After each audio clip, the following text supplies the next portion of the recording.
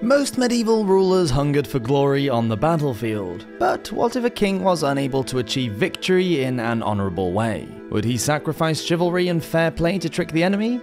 Of course he would. From donning a disguise to broken promises and fake manoeuvres, let's travel back in time now and look at some of the deceptive ways in which victory could be won. The medieval world is one that fascinates us, whether that's the grim, I can't look away from the horror kind of fascination, or a deep curiosity about what society would have been like. We reimagine the world over and over again, and especially when we're playing games. Tabletop role-playing games are often set in a medieval-adjacent world, albeit one with a few more elves and dragons than we can confirm existed in 10th century England. So what if I were to tell you that there's a tool out there that will help you develop your very own world? If world building and storytelling intrigues you, then you absolutely must check out World Anvil.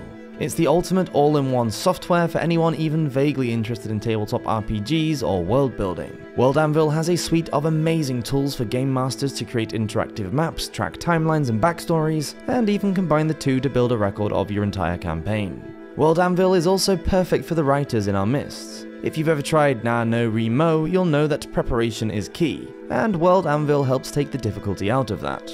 It has features like mind mapping, plots, templates, and family trees to help you keep everything straight, as well as drag and drop scenes and chapters to make editing even easier. It also has the ability for you to be able to publish and monetize your work through Word Anvil, meaning that you can build your fanbase and quit the day job. It's the perfect tool for creating a rich, engaging world, and if you want that to be medieval themed, we absolutely approve and would love to see what you create. To help you get started, you can use our code MEDIEVAL to get 51% off any premium annual subscription, or by going to the link in the description below. And now for today's video. Welcome to Medieval Madness.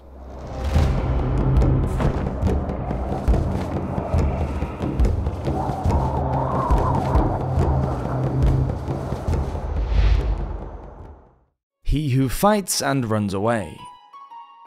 William, Duke of Normandy, is most famous for having a little fallout with the Anglo-Saxon English king Harold Godwinson. Following the death of Edward the Confessor in 1066, Harold claimed the crown. However, William argued that the throne of England was promised to him, and this culminated in the Battle of Hastings and the Norman invasion. But it was not the first time that William had disagreed with a fellow ruler. It had taken 20 years for him to finally defeat his rivals and consolidate the Kingdom of Normandy with the help of King Henry I of France. But then the king allied himself with Geoffrey, Count of Anjou in 1052 and threatened Normandy's southern border. Much to his annoyance, William's uncle, the Count of Arques, joined in the alliance too. On hearing of his uncle's betrayal, William was quick to lay siege to his castle at Arques-le-Bataille, just near to Dieppe.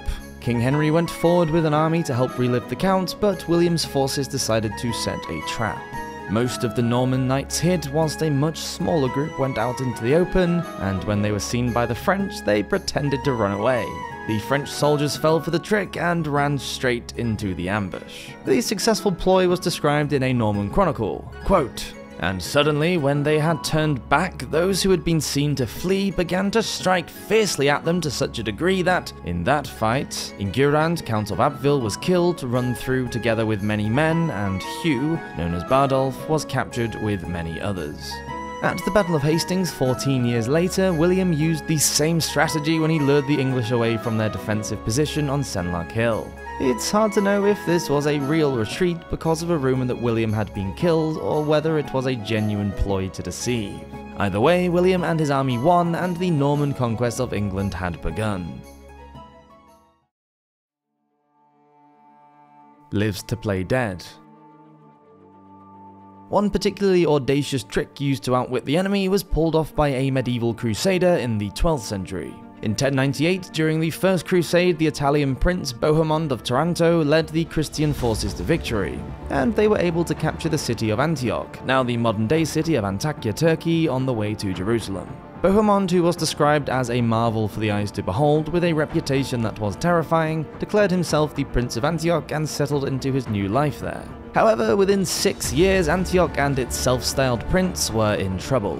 The Muslim forces were pushing back, and then there was the great threat coming from the Greek-Byzantine Emperor Alexios Komnenos, who believes that Antioch was rightfully his. So Bohemond returned to Europe in 1104 to gather reinforcements. According to the writings of Anna Komnene, who was not only the daughter of Emperor Alexios, but also a historian, Bohemond spread rumors about his death to avoid being captured by the Greeks. He even had his men carry him on board the ship inside a special coffin with hidden air holes. And he kept a dead cockerel at his side to produce the smell of a decomposing body. Whenever the crew and soldiers came near land, they would wail and cry loudly as though they were mourning their commander. At other times, when he could not be seen by other ships, Bohemond would get out of the coffin to eat, drink, and walk around. The deception was successful, and Bohemond was able to evade the Greek soldiers. For his bravery and cunning, Princess Anna described the trick as not very dignified, but amazingly crafty. The art of subterfuge seems to have run in the family. Robert Guiscard, Bohemond's father, was said to have captured a town in Calabria, southern Italy, by pretending that one of his men had died, and he was bringing the body to be buried at the local monastery. The same scheme was used by Bohemond's brother to seize Monte Cassino near Rome. A dead body was also said to have been used to fool the enemy at the Battle of Valencia. El Cid was a Spanish nobleman who became a legendary warrior during the 11th century. He fought against both Muslim and Christian armies. Legend has it that when Valencia came under siege by the Moorish Almoravid army, the body of El Cid was fitted with his armor and strapped to his horse to boost the morale of his troops. It was a dead El Cid and his knights who were said to have charged against the enemy. On seeing the great man thundering towards them, they broke ranks and ran away, allowing the Spaniards to cut them down and win the battle. Dress to kill. Individuals and groups have used symbols to represent themselves for thousands of years, but it was during the Middle Ages that the use of specific colours and emblems came into their own. Coats of arms were used on the shields and other equipment belonging to nobles to differentiate a member of one family from another at home in tournaments and also on the battlefield. This was risky though, because it meant that a person could be singled out for capture and ransom or even execution after the fighting had ended. Some leaders dressed their bodyguards up in their crests to avert attention away from themselves. In 1403 at the Battle of Shrewsbury, King Henry IV of England had two of these body doubles who were both killed by Archibald, Earl of Douglas. In Shakespeare's play Henry IV Part 1, Douglas learned of the deception and vowed, quote, "Now by my sword I will kill all his coats. I'll murder all his wardrobe piece by piece until I meet the king." Going into battle without a crest was always an option, although it was much riskier. It made the individual nameless and could cause them to be killed rather than held for ransom. In 1415, at the Battle of Agincourt, the Duke of Brabant, a French knight, did just that and fought wearing another man's armour and coat. In the aftermath of the battle, Brabant's secretary recorded that the Duke's body was found some distance from the fighting. Someone had removed his helmet, and he was wounded in the head and neck. His secretary believed that the English did not know who he was because he did not wear his coat of arms. If he had, Brabant might have been kept alive as a valuable prisoner. Ranulph II, Earl of Chester, allied himself with Empress Matilda against King Stephen during the 12th century English Civil War known as the Anarchy. Ranulph used deception to capture Lincoln Castle after losing his lordship in the north. Along with his half-brother William of Rumare, first the men sent their wives to visit the wife of the constable there. The woman arrived escorted by 3 men dressed as ordinary knights. Once inside, Ranulph seized the castle weapons, admitted his own men, and threw out the royal garrison. King Louis IV of France, known as Louis the Fat, and his men went one step further and disguised themselves as monks to attack a Norman town. The Kingdom of France was a collection of feudal principalities when Louis inherited the throne. So Louis spent most of his reign fighting the robber barons or the English kings for their possessions of Normandy. When attacking one town on the border between France and the Duchy of Normandy, Louis and his men entered disguised as monks in hooded black cloaks. Once inside the walls, they threw off their robes and took the town. This disguise was seen as ingenious by the French and blasphemous by the Normans. It all depended which side you were on. Asleep on the job.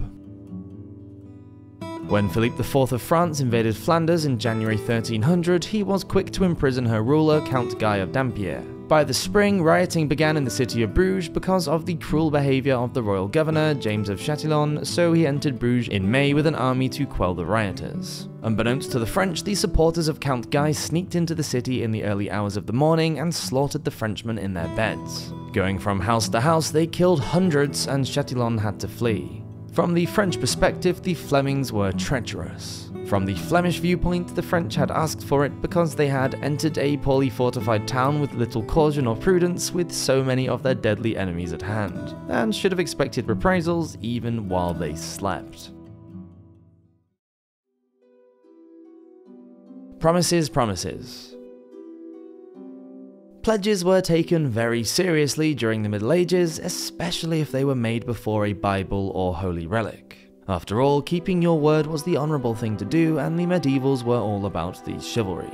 It didn't stop some unprincipled leaders from breaking their oath to give themselves a military advantage though. Once again we return to Bruges in Flanders, where in 1127 there was a siege.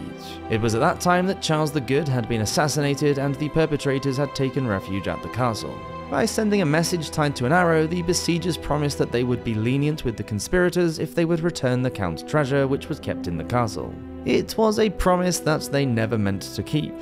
It was justified because, quote, they were not obliged to respect any faith or any oath of the most impious serfs who had betrayed their legitimate and natural lord. In other words, by murdering their lord, they had stepped outside of the rules of the game and they could be treated with contempt. They felt that a promise made to an oathbreaker was void. When the conspirators eventually surrendered after the 5-week siege, they were quickly executed. In another episode of oathbreaking, we can see just how seriously the offence was taken. Henry the young king had made an alliance with Philip I of Flanders and King Louis VII of France against his father Henry II of England. In 1174 they attacked Rouen, the capital of Normandy, which was held by the English king.